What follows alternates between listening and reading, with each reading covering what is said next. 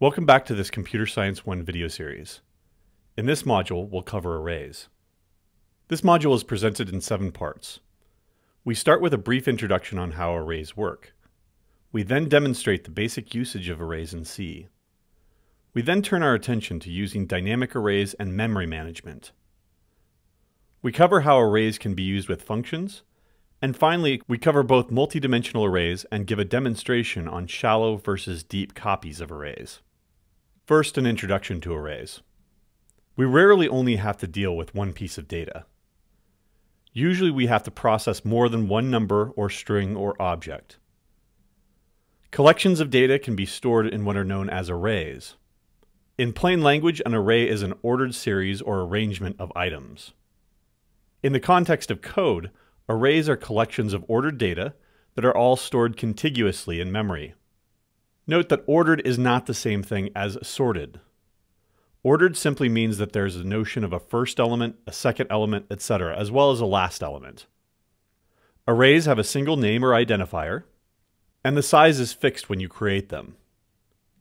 You can access individual elements in an array using an index, which is simply just an integer indicating which element you want. In C, as well as the vast majority of programming languages, arrays are zero-indexed. This means that the first element is at index 0, the second element is at index 1, etc. If an array has n elements, the last element would be at index n-1 since we start at 0. Indexing is usually done with square brackets. In fact, you've seen this before when we worked with command line arguments and the argv array. Here's a visualization of a small array with 9 elements. The indices run from 0 up to 8. The contents of the array are ordered but not necessarily sorted. And all elements are stored contiguously together, one after the other, with no gaps in between.